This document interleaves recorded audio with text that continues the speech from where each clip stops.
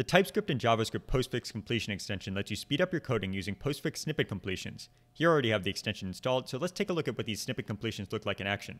So over in a TypeScript file, for example. Now, the basic idea of these postfix snippet completions is that they change the order of how you're actually writing your code. So, for example, here, if I wanted to iterate through the views value here, I normally start by saying for of here, use the for of snippet, and then I go and fill in the value that I want to iterate through.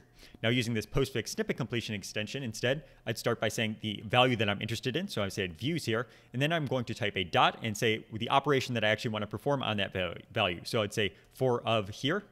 And I'd now accept the postfix snippet completion template here. So this is going to go and now apply a snippet completion. So it's doing the same template as before, but you can see it's already gone and automatically filled in the value of views here. Again, so we were starting with the value we're interested in and then applying a snippet to that value. Now I can just hit tab, go through here, and now I'm in the body of the snippet. I didn't have to fill in anything else.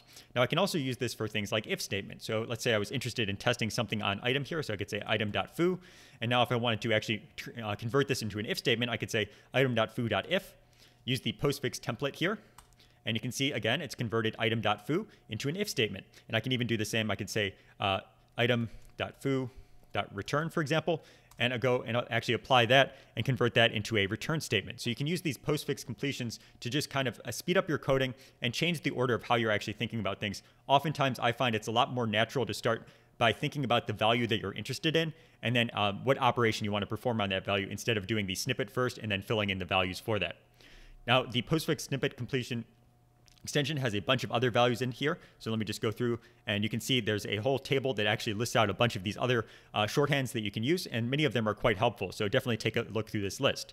So that's just a quick look at the TypeScript and JavaScript postfix completion extension. Once you get used to using these snippets, it can certainly speed up your coding.